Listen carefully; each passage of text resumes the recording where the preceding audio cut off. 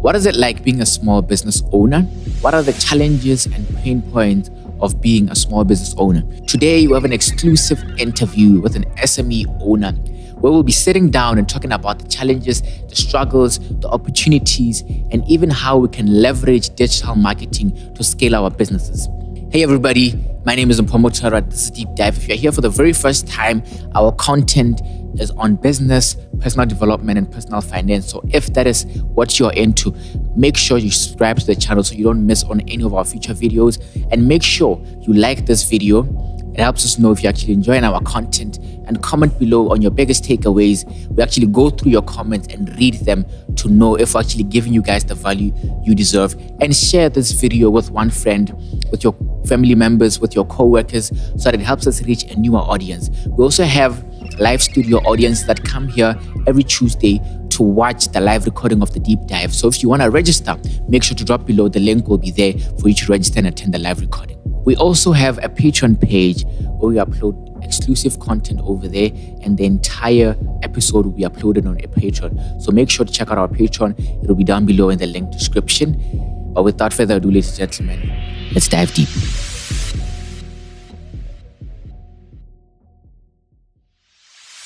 So talk to me about how you attract the best talent to your company, because I think every employer wants the best. Yeah, no, facts.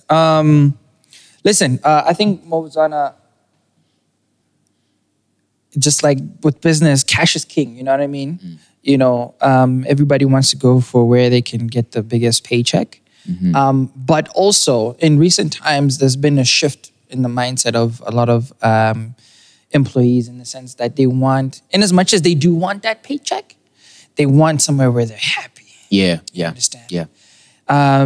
Equally, just like you don't want to start a business where it's just about the paycheck and then you are unhappy about doing that business. Yeah, and some can sacrifice a paycheck. Do you get what I mean? For a great environment and great people. So with me, I've always tried to, you know, package VYB pretty well, but not just so that it's just face value. You know, I've really tried to make my employees as comfortable as possible by having open communication floor to them. You know, listen, tell me anything. If you don't like something that I've done, please tell me. I'm here to learn also. I'm here to grow from you. Yes. You understand? In as much as I am the boss, I can learn something from you. You know what I mean? I can learn something from everybody. So do tell me where I'm wrong. Do praise me where you feel like I need praise. I will equally do the same with you. You understand? And I've always held real nigga conversations with my employees. You know, like, let's say if clients have paid late, which is what's forcing me to pay salaries late, so on and so forth. You know, I've always held those conversations for them. I've always tried to lead by example. And I've always, for the longest time, put everybody else in front of me first. You understand? Like, for the longest time. When you say for the longest time, it sounds like you wanted to be like, yo, now it's my time now. No. Well, I mean, you know what? Let me put it like this. Like, before, my employees would get paid first, right? Now I get paid at the same time with my employees. I make sure of that. You understand? Sometimes I would be the last person to get paid, but now I get paid at the same time with my employees. How do you do that? Make sure that the business makes enough money to pay everybody. You understand? Simple, eh? That's very important. Make sure that the business makes enough money to pay everybody at the same time. But there will be some times, there'll be some months where you as the boss can't get paid at the same time, so you pay them first. You understand? Although a lot of entrepreneurs will be like, hey, like Karabo, Emisa, that you need to pay yourself first before. And there's a lot of argument and debate about, you know, founders getting paid first. You know, so I'm still also trying to figure it out. But mehala, I've always tried to put my employees first. Always tried to praise them. Always tried to, you know, uplift them. I've always tried to do every single thing that I can in my will, as me as an individual and also as the company, to sort of say, listen, I value your your contribution to the growth of this company. It's not your company, but you have taken this company with both of your arms and you've really put your all into it. You understand? So I try to make employees feel as appreciated as possible through verbal means, through monetary means, whatever the case. Because listen, man, unfortunately, Botswana is suffering from a toxic environment pandemic. There's so many organizations where the environment is so toxic, and it's because of managers who don't want to listen. They have chips on their shoulders. They feel like this person shouldn't be getting the money that they're getting. They feel threatened by that person. They feel this and that. There's so many different complexities that are put in. I've always maintained what I don't want to have a toxic environment, my vibe. Because toxic environments affects what? Productivity. That means that if the productivity is affected, we're not going to grow as quickly as we should be growing. What is the number one problem you think we're facing as SMMEs in Botswana? Like the number one pain point we're having right now? We're afraid. I was actually thinking, I think I knew you asked this question. When I was driving here, I think I was thinking about it and I'm like, you know what? A lot of SMME people, owners rather, are fearful. What are we afraid of? Many things. We're fearful of starting, first of all.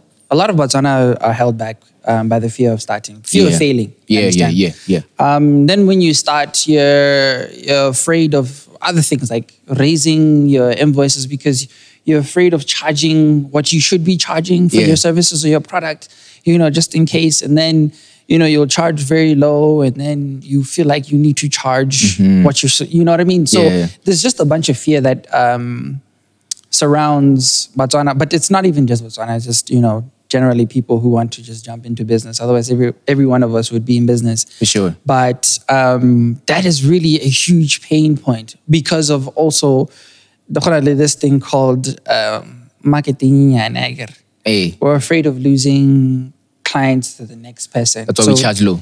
Yeah, that's why we charge low. And because of charging low, charging low stops progress. You progress so slowly. Mudima. And it's painful, man. Like when you're writing that thing and you charged half, you could be charging. Exactly. Yeah. Exactly. So I think as you get more experienced in doing business and stuff like that, you start gaining more confidence, right? In your brand, in what you've built. Then you start raising your prices. And then sooner or later, hopefully sooner, the market starts to pay you what exactly you feel like you deserve. For sure. You understand? So, don't always be afraid. We have to work that part. We have to work that. But then how do you overcome that fear, man? Because everybody wants to charge what they're worth. But then deep down, you're like, hey, man, this guy might go. Because this XYZ doing exactly what I'm doing. Like they could go. I need this money. This is not like, this is an SME. Like they need this money to come in. Like how do you overcome that fear? It's really, I think it's all about small steps. It's all about how you build your brand. It's all about the relationship you create with the market as well. When you said something earlier, or this next guy does the exact same thing that I do. Make sure you build a brand, build a company, build a business that is not easily copied by the next person. When you have that unique identifying factor in your business, that's when you can start charging a premium for your thing. So you need to make sure, when you start your business, understand, maybe at the beginning you might be doing what the next person is doing, and there's not much really of a difference between maybe your quality and whatever. But always know, you're trying to strive for better quality, or you're trying to strive for that one unique thing that someone else can't copy, because that is your unique selling point. For sure. When you have that, that's when you can start, charging prices, just like how your big brands do it. Apple, Amazon, so on and so forth, Huawei and all of them, even your Mercedes-Benzes and your BMWs and all of them. They knew, listen, this is what we want to be known for, and we are going to be known for that. This is why we charge what we charge. I feel you.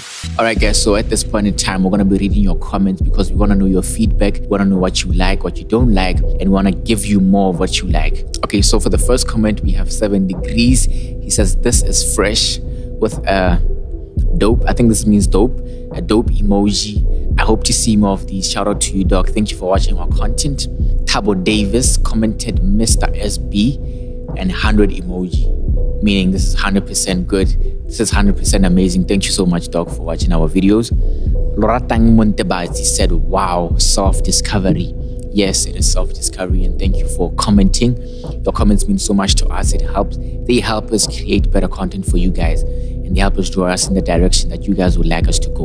We have Ohone Basia Mang. I hope I pronounced that right.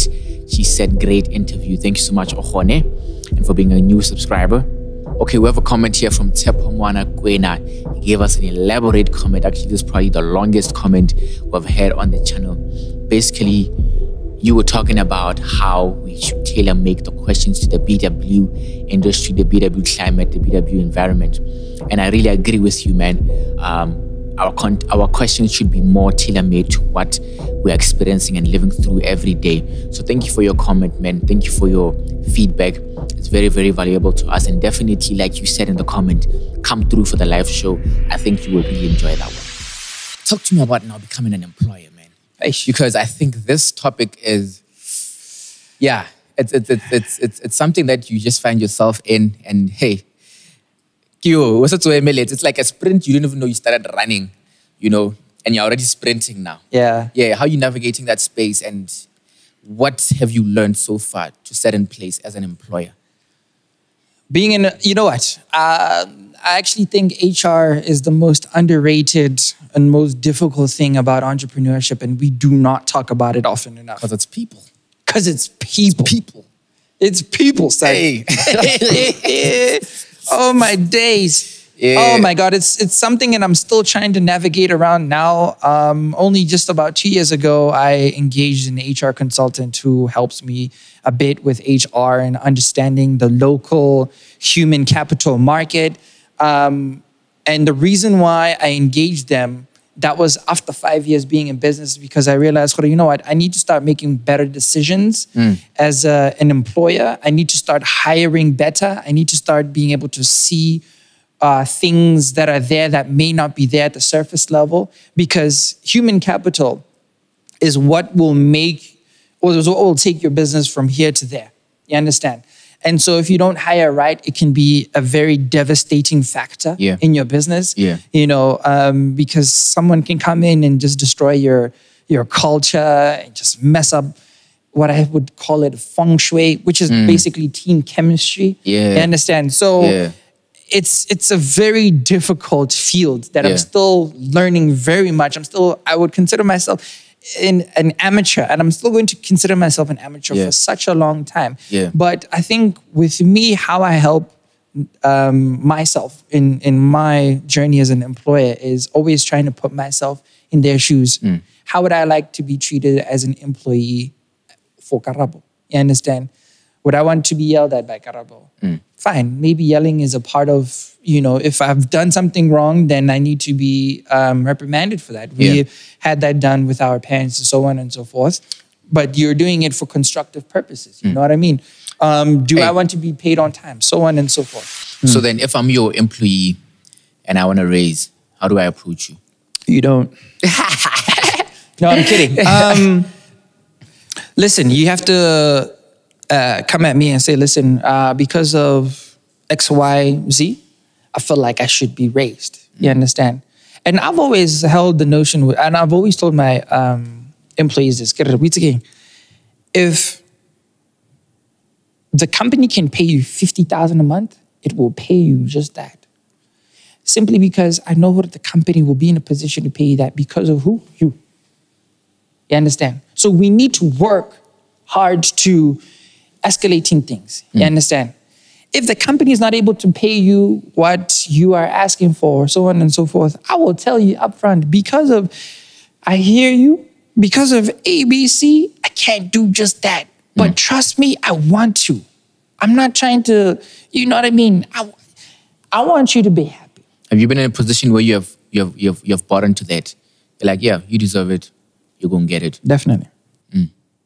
That's going to happen. That's just, I'm in one right now in terms of a prospective employee wanting to come on board. You understand? Yeah, that's What about the inverse? The opposite. Where?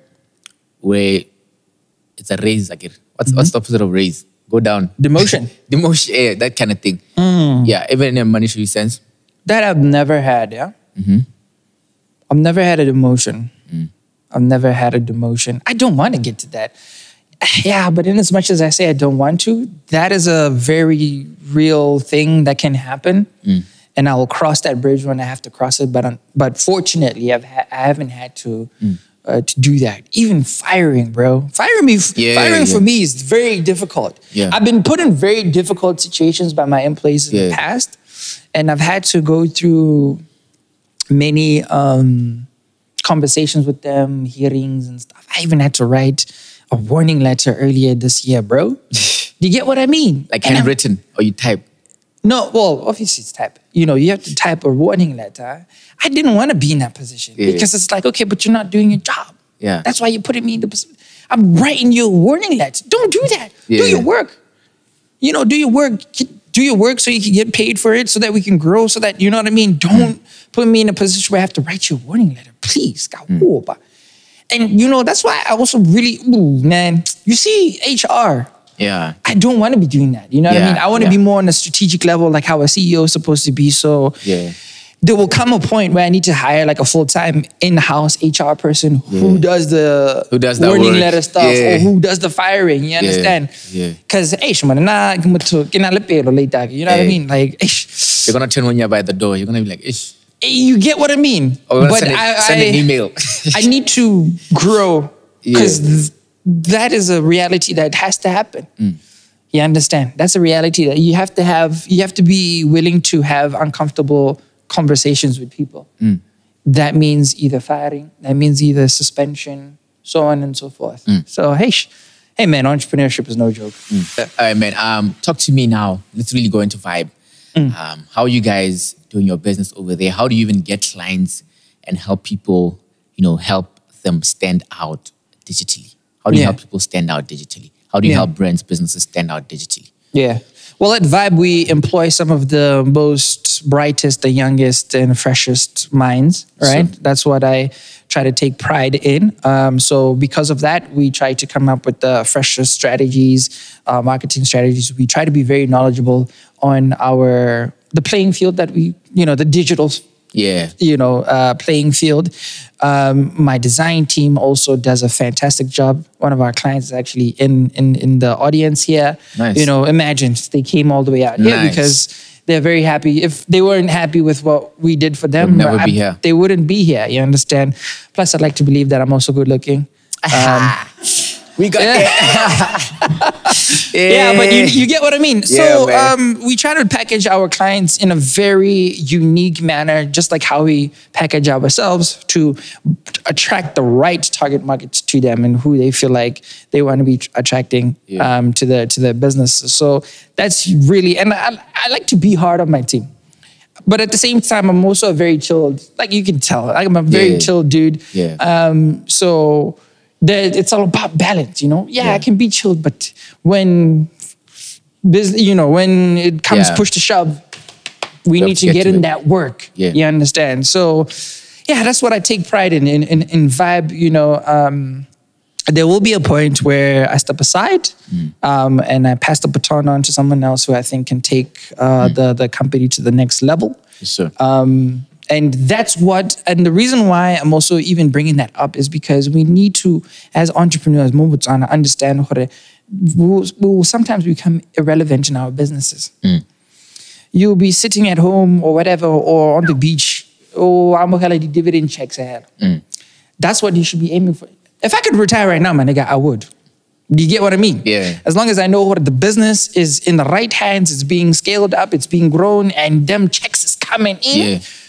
Boy, we can go to the beach. I'm in Cape Town. We can do this. I'm on the first flight. We can do this. Are you kidding me right now? You get what I mean? So that's what we need to understand. We need to build legacy businesses that will continue running beyond us. But before we go there, can you just drop us one of your top 3 strategies for standing out digitally? For SMEs, how can I say, hey man, I want people to see my products and services for standing out and being seen? Top 3 strategies for me.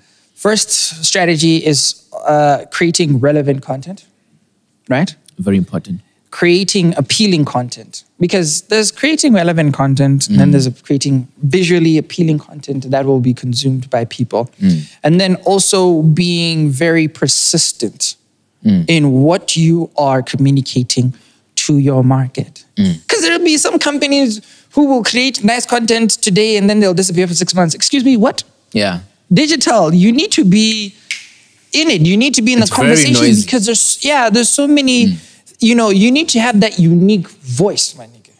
Do you get what I mean? Just like how my voice is like, right? My voice is not like everybody else's. You sound like, I told you the first time we met. Remember what I said? What did you say? I said you sound like you sing tenor, dog. Like you have that. I sound like you have it in your voice. Like you sound like you can sing tenor. Oh, like you get what I mean? That, like you have that.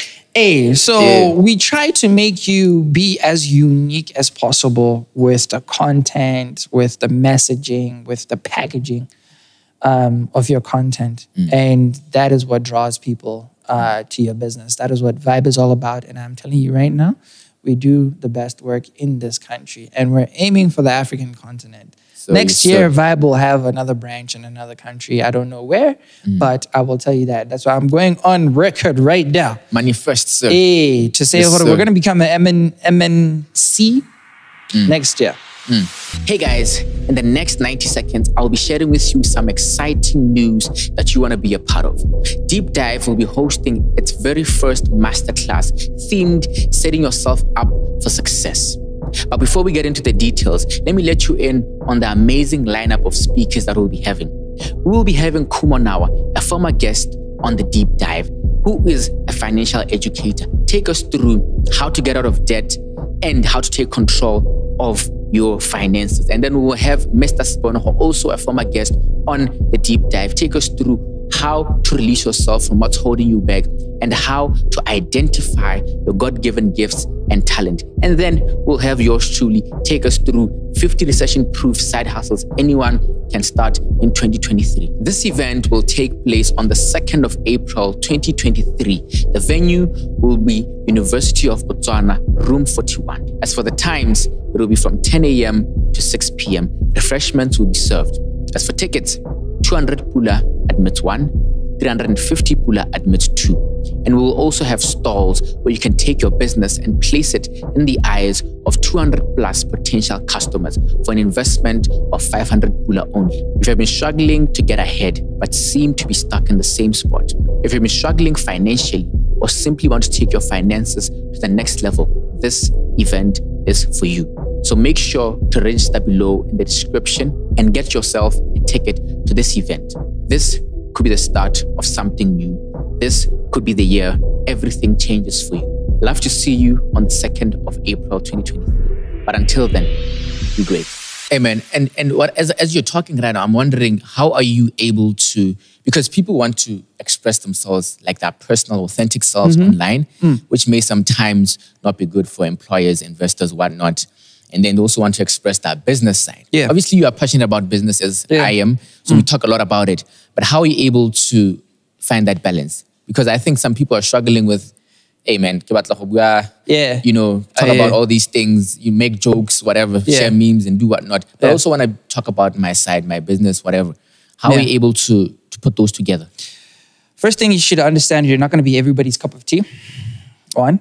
Yes, sir. 2, you also have to understand yourself as a brand. Understand the landscape of what's happening out there. You understand what I mean?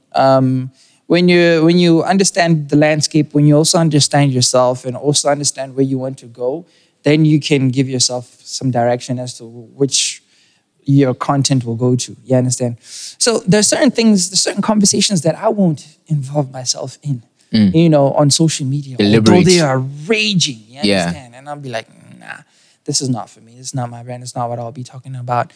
And you'll find, you know, there'll be a conversation or a trending topic that's raging right now. Karabo football, or his nieces or something. You understand? So it's just about knowing you, what you want to talk about, what you want people to know you about. You understand? So, I mean, if you see my Facebook name right now, you get what I mean? You know what I mean? It's being an authentic. I think a lot of people do appreciate authenticity, especially in this day and age, because there's a lot of people who are fake. Yeah. Unfortunately. So because I've added a lot of real aspects, not just about business, but also about personal life, also about this and that.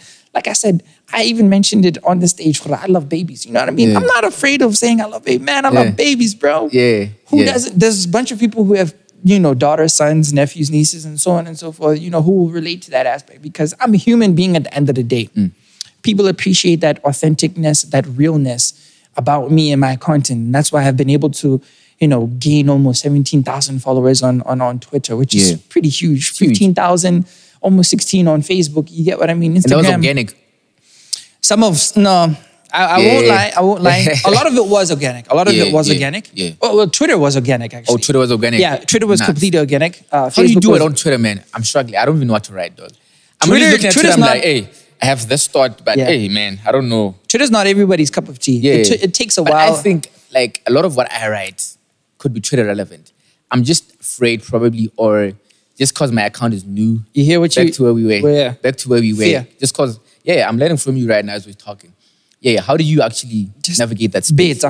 Beta. Just through my thoughts. People will follow you for what you, if they don't like you, they don't like you. Yeah. I mean, I've been blocked by people on Twitter. I've been muted, I'm sure. It's fine. I don't pay attention. Like a baby. I'm not there. Hey, I definitely sleep like a baby. I'm not their cup of tea. It's okay. But I got 17,000 people who subscribe to what I talk about. Yeah. You understand? And those are who I cater to. Yeah. If I'm not your cup of tea, that's okay. It's okay. You're probably not my cup of tea as well. It's okay. It happens, bro. How do you identify these people that you feel like, hey, man, this guy's two-faced? Like, he's fake. Like, you just look at their content, see what they're talking about. If you notice them, and it's fine. And people should understand that that's okay. Yeah. You don't have to be okay with them poor, Karabo. That doesn't mean we should beef. I mean, even us as individuals, we don't like everybody. No, we don't. So why do you expect everybody to like us? I don't even like myself sometimes. You know what I'm saying? You get what I mean? Yeah. So it's okay. You just gotta be authentic. I gotta be authentic, be real with it, honestly. Thank you guys for watching this episode. We really hope you enjoyed it and learned something new. Deep Dive is dedicated to bringing you the most comprehensive and engaging information about business, personal finance, and personal development. Make sure to hit that subscribe button to stay updated with all our latest content. If you liked this video, give it a like to show your support and help us reach a wider audience. And don't forget to share this video with your friends and your family who may be interested. Sharing helps us grow our community and connect with like-minded individuals. Leave a comment below and give us your biggest takeaway on this episode. If you're interested in being a part of our live studio audiences, make sure to register for the next show. Can't make it to the show? No problem. Check out our Patreon page to watch the full episode and get exclusive access to more great content. Thank you for watching, and I'll see you in the next episode of The Deep Dive.